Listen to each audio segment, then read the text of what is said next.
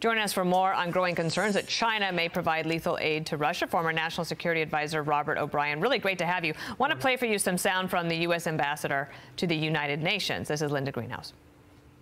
We also have to be clear that if there are any thoughts and efforts by the Chinese and others to provide lethal support to the Russians in their brutal attack against Ukraine, that is unacceptable. Again, that would be a red line.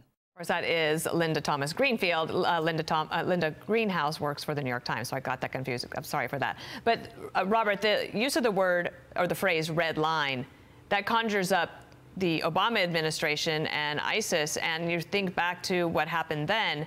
Is this language necessary right now? Is it the appropriate tone? You know, we never used the word red line in the Trump administration for that very reason. Folks knew where we stood, and if they violated our principles, we'd react, and we'd do so strongly. So I'm not sure setting up a red line is useful. But I'm glad to see there's some backbone coming out of the administration on China now, because we just had a Chinese spy balloon cross the width and breadth of the United States and linger over our nuclear sites, our nuclear-capable air bases, our missile silos in Montana, our submarine pens. Very serious. And what were the consequences for China? None. Tony Blinken met with Wang Yi in Munich instead of in Beijing. That was the only consequence as the venue of the meeting. So. TikTok is here. The Ford Chinese Communist battery plant is coming. The farmland is still being purchased around our air bases. There have been no consequences for the Chinese, so it's little wonder that they think that they can send lethal aid to Russia without some sort of penalty. It seems like the area where you don't want to go is greater escalation. But I think today it doesn't feel like a tipping point, but it feels like all these events are coming together, and all the players, I should say, are coming together. Dana and I read this letter from the Lindsay Group that comes out every morning. I want to read the last sentence of the letter today. It says, "In any fight, the inevitable testosterone buildup often blinds the combatants to longer-term consequences, even the most obvious ones." So to you, how dangerous is the point that we've come to now? Well, look, we've been at a dangerous point for some time, especially with China and Russia, its unlimited partner. I mean, one thing we have to do is we have to stand by our Ukrainian friends, and I applaud President Biden for going to Ukraine.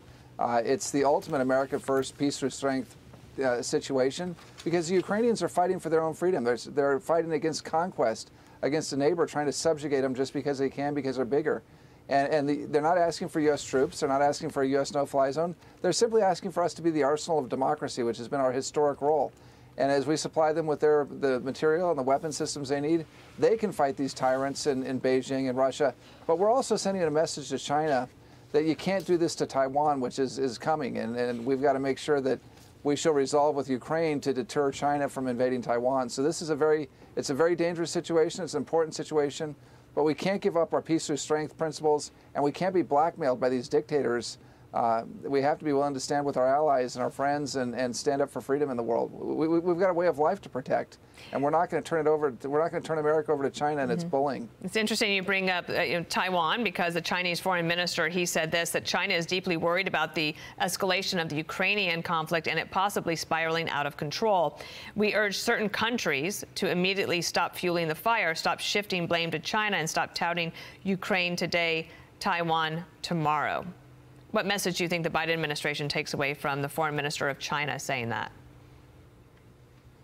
Well, look, the Chinese have been saying, and ever since Xi Jinping was elected to his third term and basically became a dictator for life, a new Mao, that they were going to take Taiwan. They were going to coerce reunification with this democratic ally of ours, which is geopolitically critically for the American people. It's the cork in the Pacific that would allow, if it pops open, the PLA Navy would run wild from California to the Aleutians to Hawaii, all the way down to our allies in Australia and New Zealand. It's geopolitically critical for America. They also build 90% of the small chips that are used in the world, semiconductor chips that our economy relies on.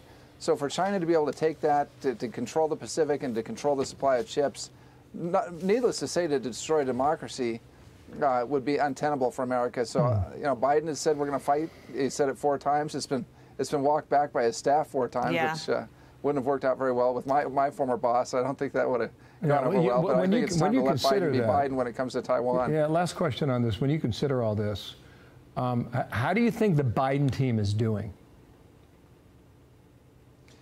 Well, look, I think they've been good. They get a B+ on Ukraine, and I think Jake Sullivan has been pretty hawkish on Ukraine and on China. But I think, you know, the John Kerrys and some of the others in the administration that want to go back to how it used to be with China, where we turned a blind eye to their intellectual property theft and their expansion and their human rights abuses, I think that's a problem. So we need to go back to peace through strength. Ronald Reagan had this right.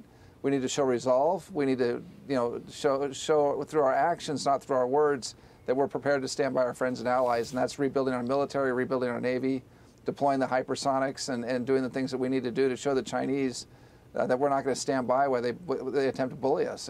We can't allow that to happen. Robert O'Brien, thank you for joining us this morning. There's a lot going on, and you helped bring some clarity to it. We appreciate it. Come on back soon. Thank you, sir.